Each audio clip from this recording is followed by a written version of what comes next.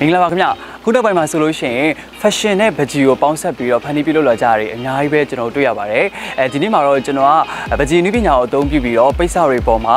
fabric painting ကိုအသုံးပြုပြီးတော့မြန်မာလက်မှု fashion design တွေကိုကိုယ်တိုင်ဖန်တီးပြလုပ်နေတဲ့ art designer တို့စီကိုတွားရောက်ပြီးတော့သူ့ရဲ့အနည်းပညာနဲ့ပတ်သက်တဲ့ဖန်တီးမှုအကြောင်းတွေကိုလေ့လာမှာဖြစ်ပါတယ်ခင်ဗျ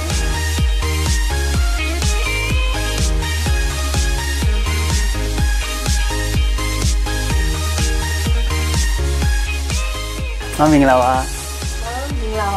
ဟုတ်ကဲ့ပါ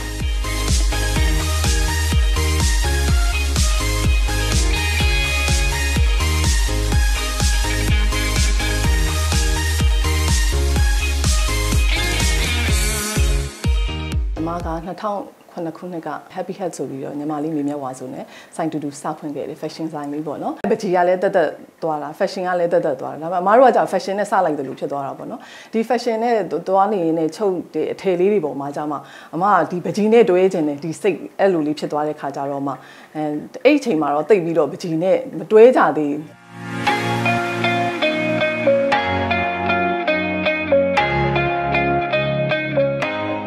ဆက်စားခြင်းတော့သူတို့လာအပ်တဲ့ဒီထမိန်လေးတွေပေါ်မှာအမစင်တူလေးတွေသူကနှင်းစီပွင့်လေးဆိုရင်အမဒီနားလေးမှာအင်ဂျီလေးတွေမှာနှင်းစီပွင့်လေးတွေဆွဲပေးတယ်တရုတ်စကားပန်းဆိုရင်တရုတ်စကားပန်းလေးအဲ့လိုလေးတွေဆွဲပေးခြင်းတာလေဆွဲပေးခြင်းတော့ငငယ်တည်းကတော့ဟိုဆွဲထားတဲ့ဝါသနာလေးရလည်းရှိတော့ကိုကအဲ့လိုလေးတွေဆွဲပေးတယ် sequence လေးတွေလည်းကိုယ်တိုင်ထိုးပေးတယ်အဲ့လိုလေးတွေလုပ်ပေးရင်းနဲ့ပဲစခဲ့တာပေါ့နော်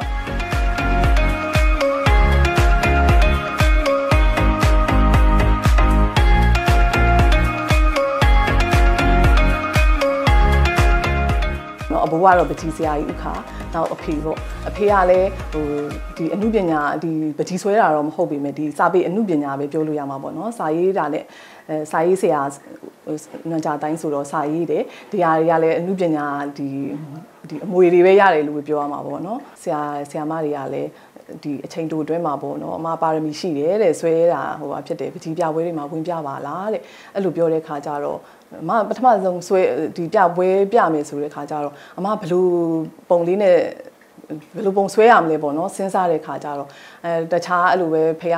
စီဒီပထိုးပါညာပန်းလေးဆွဲမလားစဉ်းစားတဲ့ခါကျတော့အမအာတန်တာကျတော့လူရုပ်အာတန်တယ်အထူးသဖြင့်လူရုပ်ဆိုတာလည်း main ကလေးရုပ်ပဲ main ကလေးရုပ်ပဲဆွဲခြင်းတယ်ကိုဆွဲခြင်းတာပဲကိုဆွဲမယ်ပေါ့နော်ဒီဈေးကွက်တွေပါလေဆိုတာလည်းမစဉ်းစားဘူးအမလှုပ်ချင်တာပဲအမလှုပ်မယ်ပေါ့အဲ့ဒါနဲ့ဆွဲတဲ့ခါကျတော့လေအမကြိုက်တဲ့အရောင်ပဲအနက်ခံပေါ်မှာရွှေရောင်ဆိုရင်တော့နည်းနည်းအနုအရင်ပေါ့နော်ကိုအဲ့ဒါလေးကိုအမဆွဲမယ်ဆွဲတဲ့ခါကျတော့လေဒီနာမည်ပေးရမယ်ဒီဇက်ကောင်တစ်ခုအမ creation လုပ်မယ်ပေါ့နော်ဒီ main ကလေးတစ်ယောက်ကို creation လုပ်မယ်ဒီဇက်ကောင်မလေးတစ်ယောက်ကိုဖန်တီးမယ်ဖန်တီးတဲ့ခါကျတော့ဒီကောင်မလေးကိုတွေ့တဲ့ခါကျလို့ရှင်လေဒါအမဆွဲတယ်ပေါ့နော်အဲ့လိုမျိုးလေးဖြစ်အောင်ဇက်ကောင် character တစ်ခုကိုအမဖန်တီးတယ်သူ့ကိုနာမည်ပေးတဲ့ခါကျတော့လေသူကရွှေရောင်လေးအမဆွဲတဲ့ခါကျတော့ main ကလေးတွေဆိုတာတန်ဖိုးကြီးတယ်တန်ဖိုးရှိတဲ့ main ကလေးပေါ့နော်ရွှေဆိုတာလည်းတန်ဖိုးရှိတယ်ပေါ့နော်ရွှေရောင်နဲ့တူတဲ့ main ကလေးဆိုပြီးအမတင်စားပြီးတော့ golden lady ဆိုပြီးတော့ရိုးရှင်းလေးပဲပြီးပြီးတော့အဲ့ series လေးဆွဲပေးဖြစ်တယ်ပေါ့နော်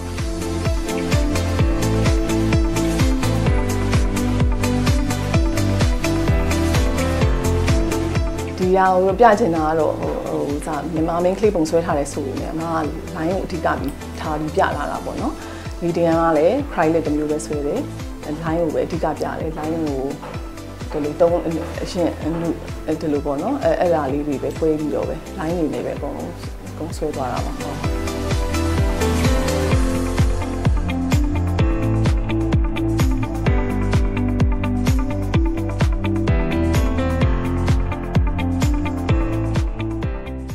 ပိတ်ပေါ်မှာဆွဲတာတော့ခက်ခဲအများကြီးပူရှိတယ်အမ canvas ကကြတော့ဒီထိန်းရတာလွယ်တယ်ပေါ့နော်တချောင်းပကြီးလည်းအမဆွဲနေရဆိုတော့ line ဆွဲတာလည်းပြဿနာတိတ်မရှိပေမဲ့ဒီအထည်ပေါ်မှာဆွဲတဲ့ခါကျတော့ line ဆွဲတာတွေပါကြတော့ပြဿနာရှိတယ်နောက်အထူးသဖြင့်ပန်းတွေပါတွေဆွဲတာတိတ်ကိစ္စမရှိပေမဲ့ဟိုဒီ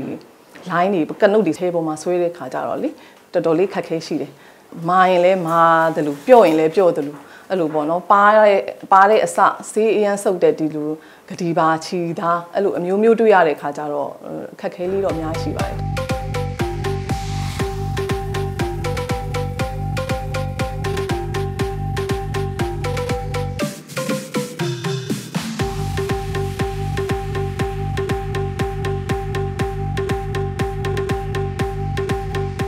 ပ သားကိုလည်းနောက်မှသွားပြဖြစ်တယ်တစ်နှစ်တစ်ခါပေါ့နော် Indonesia ဒီ Fashion Week ပေါ့နော်အဲ့မှာသွားပြတဲ့ခါကြလို့ရှင်လေသူတို့တွေကလေအရန်မထင်မှတ်အောင်ပဲသူတို့အရန်ပဲအားပေးတယ်တန်ဖိုးထားတယ်ပေါ့နော်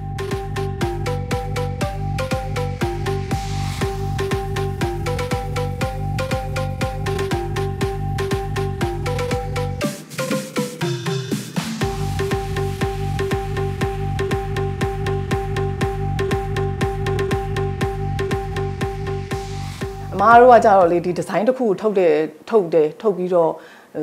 ဒီစဉ်းစားထားတယ်ပေါ့နော်ဒီ idea ကို show ပွဲမှာပြပြီးတယ်ထုတ်တယ်နောက်နေ့ကျရင်ဒီအမားရဲ့ထုတ်လိုက်တဲ့ဒီဇိုင်းအမားလည်းဒါတော်တော်လေးကိုစဉ်းစားထားတယ်အုံနောက်စားခံပြီးတော့ဒီဟာဟိုထုတ်ထားတဲ့ဒီဇိုင်းကနောက်တစ်နေ့ကြာလို့ရှင်တစ်စေးလုံးမှာအတုတွေပြန့်သွားတယ်အဲ့ကြရင်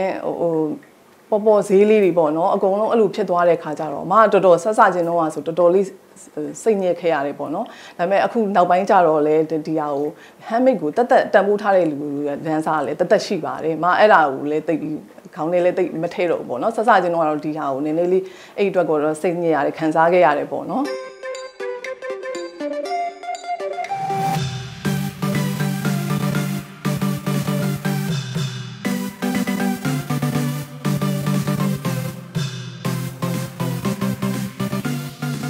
တကယ်အမားတို့သင်ခဲ့ရတာလေပကြီးပညာ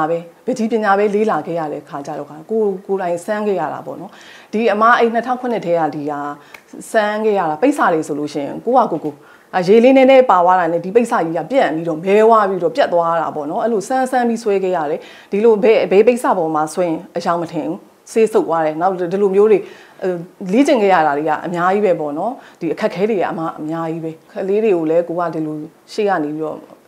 အမရဲ့ပညာလေးအကုန်လုံးသင်ပေးတယ်ဒါပေမဲ့အမကလည်းဝမ်းစာပြန်ဖြည့်ရမယ်ကုန်ချမ်းပြန်ရှားရတာလေးရှိမှာပဲဆိုတော့အမအဓိကကတော့စာအုပ်တွေဖတ်တယ်ပကြီးပြပွဲရအောင်သွားတဲ့ခါကျတော့ကိုလည်းဒီအထဲပေါ်မှာဆွဲတယ်လို့ပေါ့နော်နောက်ပိုင်းအမစိတ်ကူးလေးပေါ့နော်ပဝါတွေမှာထုတ်မလားပတ်စံအိတ်လေးတွေပေါ်မှာဆွဲမလားအဲ့လိုလှုပ်ချင်တာထီးပေါ်မှာတော့အမတို့ဆွဲခဲ့ပြီးသွားပြီ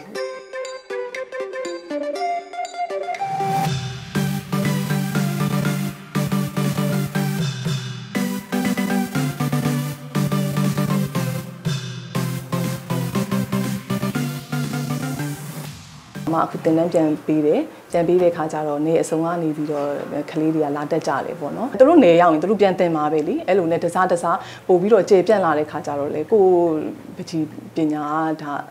စင်တန်းမြင့်လာမယ်ရင်ကျေးမှုလည်းထွန်းကားလာမယ်ဆိုတဲ့အသေးပဲနဲ့အမတင်တန်းလေးလည်းဖွင့်ပေးတယ်ကလေးတွေကိုပြောချင်တာကတော့လေမဖြစ်ဘူးဆိုတာမရှိဘူးပေါ့နော်ကိုဖြစ်ချင်တာဘာဖြစ်ချင်လဲပေါ့ကိုဝါသနာပါတဲ့ဟာကိုဒါစူးစမ်းရင်အောင်မြင်မှာပါ